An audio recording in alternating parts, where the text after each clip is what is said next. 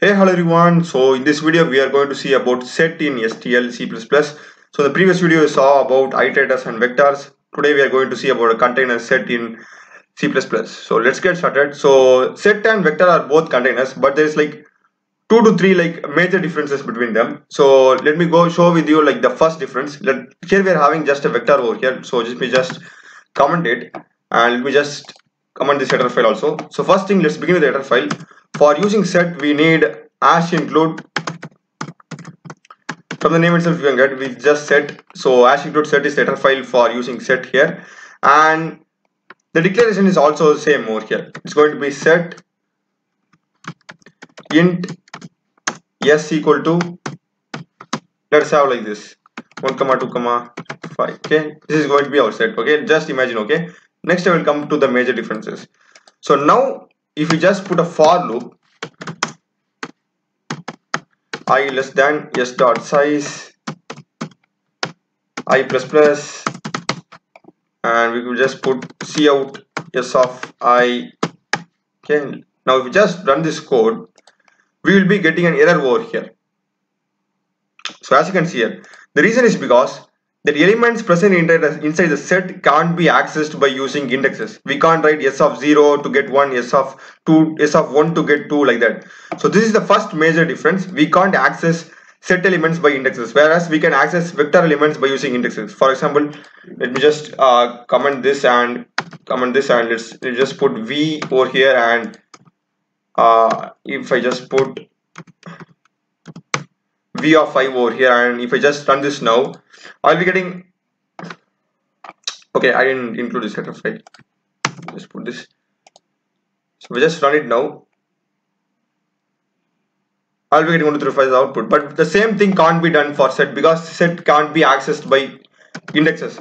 So how to solve this is like we can use an iterator. Okay, so it's going to be auto is like a non-data type. Okay, auto, we will have iterator, so it's going to be auto it equal to s dot begin, and here it's going to be it not equal to s dot end, and same thing is going to be it plus plus, and here we are going to use asterisk of it because it is address, and asterisk of it will give us the data present for in that address reference. So if we just run it now, we'll be getting the elements over here. So suppose if you consider this is like really like repeating process, you can just put a for int it, you can just put yes over here, and you can just cout it. That's it. This is also the same syntax. So if you just run it now, we just have a endl over here, cout endl.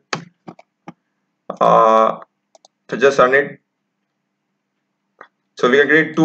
Okay, same thing we are getting. So this is also like a shortcut method. Okay, but we can just print all the elements, but the only thing is that we can't access a particular element by using index. Like for in case of array, we can't write s of 0, s of 1. That's the point I'm trying to make over here. So that's it. And the next comes the major difference. Okay, let me just have this one. Okay, have a print of. Okay, so now in this set we are having like all the elements are unique, like there isn't any duplicates over here. 1 is occurring only once, 2 is occurring only once, same applies for 3 4 5. So what if I applied any duplicates? So let me say I am adding here another 5, I'm adding here another 1, another 2, and another 3. So now basically our set has like these all are duplicate numbers. Okay, so if I just print it now, let me have some space for printing, like, okay, so if I just same code, I have just added like 4 numbers which are duplicates of the existing numbers. So if I just run it now, we are getting the same output. Like it's just literally the same output, 1 2 3 4 5. Only the first 5 numbers are getting printed and the duplicates aren't printed. So this is one of the properties of set. Okay, in whatever may be the like values we are putting inside the set automatically eliminates all the duplicate values. It just consists of the distinct or the unique values. Okay, so the repeated values are just eliminated. and just one instance per value. Like it's not completely removing the duplicates. For example, like if it's a one and one are duplicates, it's not completely removing one from the our set. It has like one value of one number. That's it. So one occurs, it's like just a single value of a number. Okay. So for example, like if you put like hundreds of one also, like let me just delete this all, and if I just put 1 comma 1 comma 1 comma like this, still my output is going to be like only one.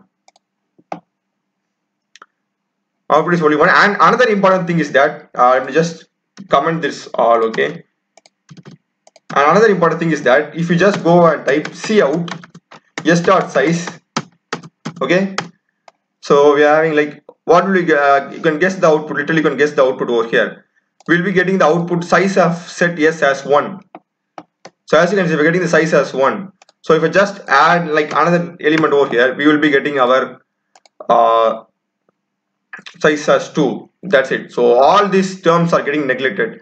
So this is one of the facts of our set. Basically there are also two types of set. Okay, two types, like ignoring only set. There is like multi-set, most commonly used set I'm saying. There's unordered set as well.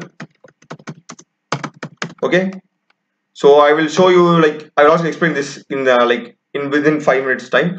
So these are like for the set. And another important fact is that, let me just uncomment these things. So one is unique, and another fact in sets is that set basically like automatically sorts the element in ascending order. Okay, by default the sorting is in ascending order. For example, now let's just consider our set s equal to, I'll just put 1 comma 12. Okay, 1 will be 1 comma 2 comma 5 comma 3 comma 3 comma 4, and I'll be pushed 9 and 0. Okay, so consider this is our set, but in output we will be getting, I'm just putting in output, we'll be getting in sorted in a ascending order format. As you can see, it just gets sorted. So by default set basically sorts the elements present in it. Suppose what if you want these elements to get sorted in say descending order? Simple, you're just going to put greater and int. Okay, that's it. Now if I just run it, we will be getting 9 5 4 3 2 1 and 0. As you can see, now it gets sorted in descending order. So these are like some of the inbuilt, it uses binary search tree. There is some backend process, sorting takes log of n. Sometimes there are like so many stuff, backend stuff happening for this sorting process. So to make like keep things simple, I'm just saying it's just sort. So if you want to learn the backend process, like you can go and search the web and learn. But that's, I guess, like you can know how it works. But if you aren't into stuff, you can just ignore it. That's not going to make any harm. So this is how basically set works. And again, the same thing, like if you add any duplicates, it's just going to get ignored, even it's getting sorted. Like same thing, we will be having only 1 2 now in our output. Same thing, it just gets ignored. Okay, now how to get input in set. So for vector, as you know, we used pushback. Okay, we use the pushback function to get input in like vectors. So for set it's s dot insert. Okay, so if we can just directly put the value, let me put 1 and let me just copy it. So it's going to be like 2 and 3. So if we just run it, so as you can see, I'm putting the output as 1 2 3. So this is how basically like you can insert in our set. And suppose how you can get input by using for loop. Like it's a really simple process. Okay, so just delete it. Just first get the size from the user. Okay, so I will put int n and c in n. Okay, first I'm getting the size from the user. I'm just putting a for int I equal to 0, I less than n, I plus plus, and here I'm getting the value. Let val be the element. Okay, so it's going to be c in val and s dot insert of val. That's it. So by this way, like we can get the input of all the elements inside our set. Let me just run it now. Okay, so first n, we need to enter the n input. Okay, let me have 5 elements. So I will type 1 2 3 4. So for a change I will type 1. Okay, so as you can see here, I have entered 5 elements over here as an input, but I'm getting 4 elements. So you know the reason why, because I have entered 1 twice. So set should not contain any duplicate, so it basically ignores the last one that I have typed, so I'm getting 4 elements as the output. So this is how like you input the like any elements inside set, and this is how you print it. So these are like basic functions happening over here. Now let us go, and all the other functions like erase are common, erase is common, like clearing the set. For example, let me just clear a set and show you. So let me just remove all these things. We have set s equal to some same 1 2 3 4 5 over here, and if I just clear, say s dot clear, okay, it just clears it. So now you just put cout, okay, cout set size is, so I will just copy the same thing over here. Let me just paste it over here.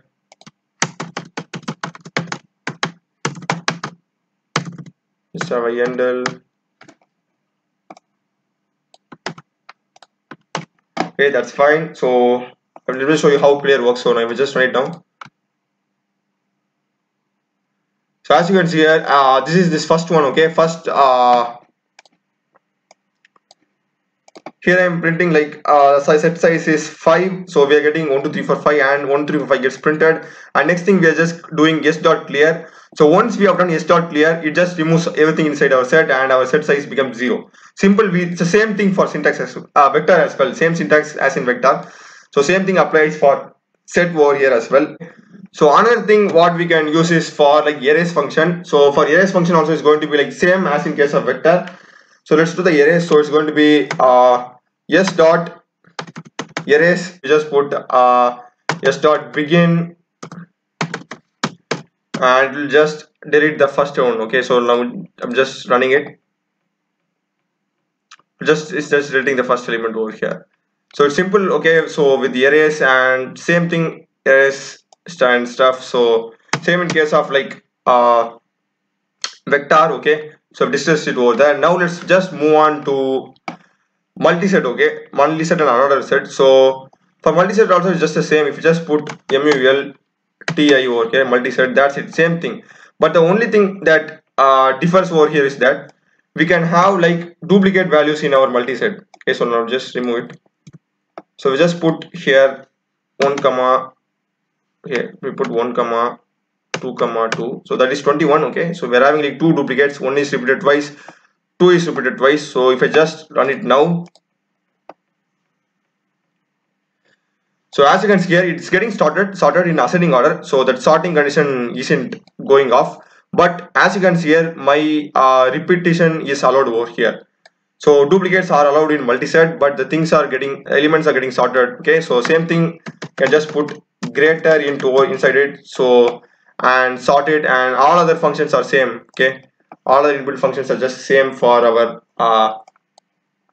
multiset as well. So this is for multiset, and next one is unordered set. So as the name suggests, you can get it. Unordered set does not have any like sorting. Okay, it's going to be unordered underscore set. Okay, so we can just remove this one. Okay, same input. I'm having duplicates 1 and 2. So if I just run it now, we aren't getting in a specific order. It's not sorted in any ascending or descending. But as you can see, we aren't having any duplicates over here. So unordered set basically just randomly like assigns our number which is in getting sorted. Unordered set is like if your purpose is just to remove the duplicates, and your purpose isn't to like to get sorting, because set insertion function will take more time than unordered set, because set needs to sort the element, so it will take some time for the element to just find its position sorting. But unordered set, as you can see, it doesn't sort. So unordered set is like really quick in insertion process than set. So when your purpose is just to remove the duplicates, when you don't worry about this whether the element is sorted in and stored, you can just use unordered set over there. Another important thing that I need to tell you, like for unordered set, it's not present in set. Okay, so you need to like include a separate header file. If you aren't including bit slash, you include unordered set. So now if you just run it,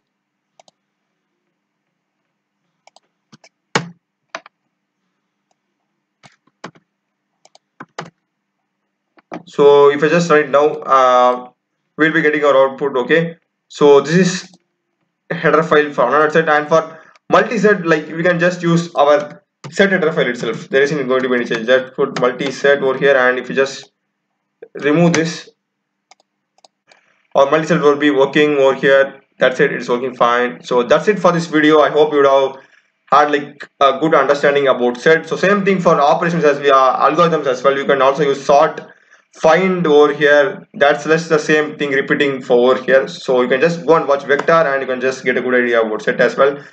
So I will be also doing many other STL containers as well as algorithms. So do check and support this playlist. And I also done many other programming videos in C, C++ as well, and Java, Python, as well as 3D animation using Blender and Unity. So do check other videos of my channel, subscribe and support me. Thanks for watching.